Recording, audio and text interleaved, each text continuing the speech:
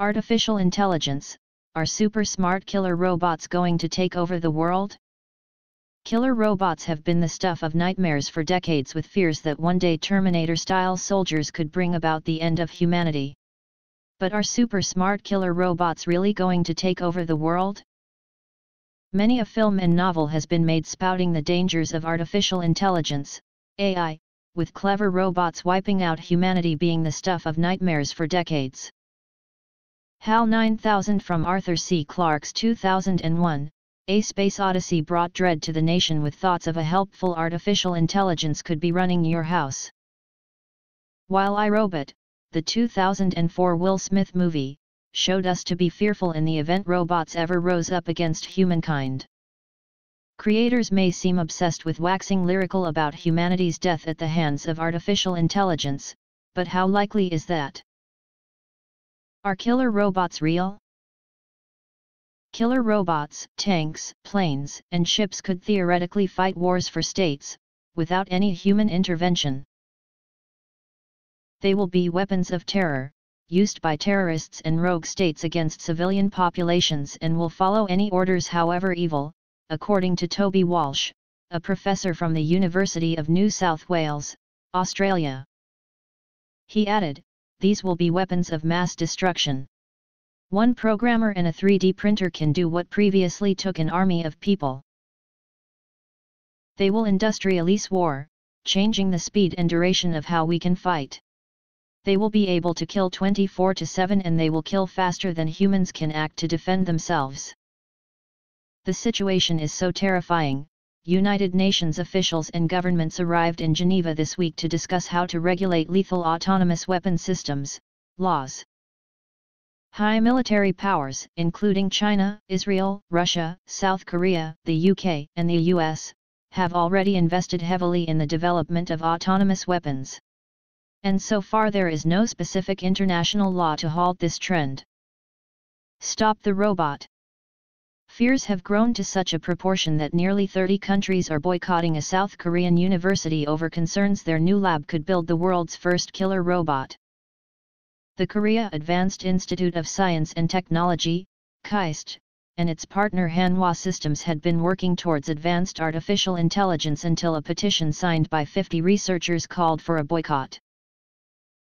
KAIST's president, Sung-Chol Shin, said, "I would like to reaffirm that KAIST does not have any intention to engage in the development of lethal autonomous weapons systems and killer robots.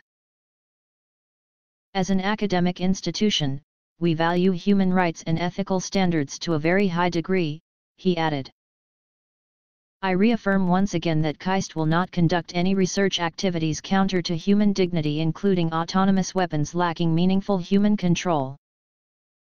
South Korea's Do-Dam Systems already manufactures a fully autonomous combat robot, a stationary turret, capable of detecting targets up to 3 kilometers away.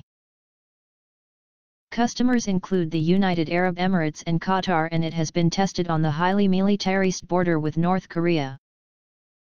But company executives told the BBC in 2015 there were self-imposed restrictions that required a human to deliver a lethal attack. So where does artificial intelligence fit into our society?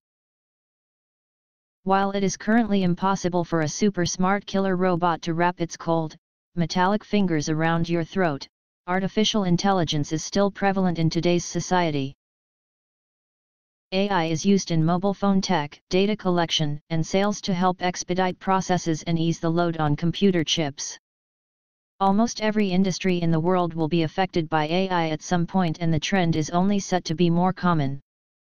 Speaking exclusively to express.co.uk, Nicholas Ismail, editor of UK tech magazine Information Age, said, "Artificial intelligence, AI, is effectively an umbrella term to describe processes of intelligent automation, like machine learning.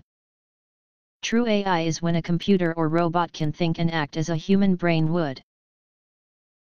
In reality, these sentient, self-sufficient beings, seen in films like Ex Machina, are a long way off. At the moment, in this regard, companies using artificial intelligence is misleading. They are in fact using processes of automation, as unsexy as that might be. Instead, he claims we should be worried about how AI could be used elsewhere.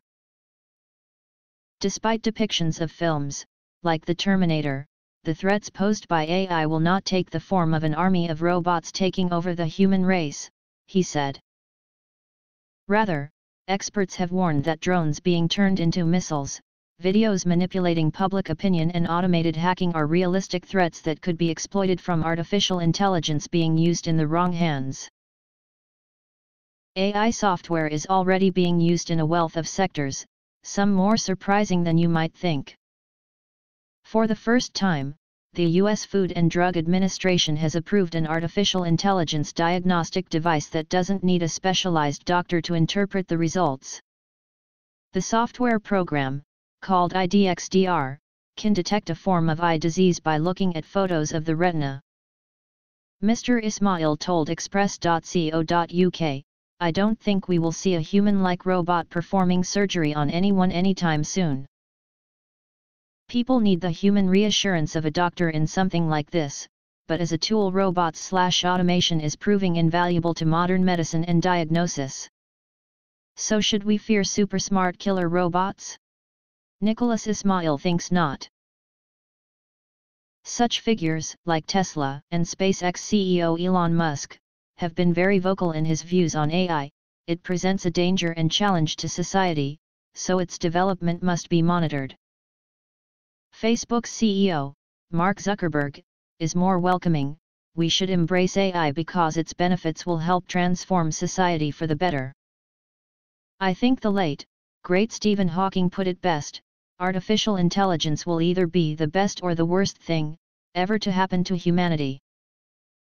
If its development is not monitored and continually reviewed by governments, ethical boards, and private companies developing the technology, then there is a chance the tech could have a negative impact. But you shouldn't fear the future.